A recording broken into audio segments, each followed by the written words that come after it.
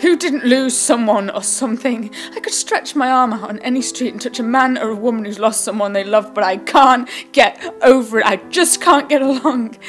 It's a funny phrase, don't you think? Get over it, as if one's grief is a fallen house and one has to pick one's way through the rubble to the ground on the other side.